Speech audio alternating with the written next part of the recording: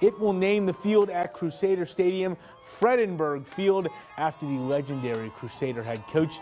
In his time with the program, he led the crew to 231 wins, which led to 17 American Southwest Conference championships and 3 national titles, including the one last season. The new field name will be mounted on brick walls behind both end zones, along with plaques that will honor his many on-field accomplishments, with the ceremony set for September 17th.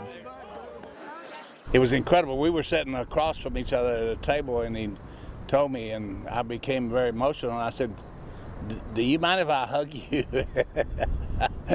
But it was that's the way that I felt about it. It was really special. I was just a vehicle that worked what I do. I love to coach. I love to be around players and coaches, and to be rewarded with that, just, and in my opinion, just shows what that university is all about.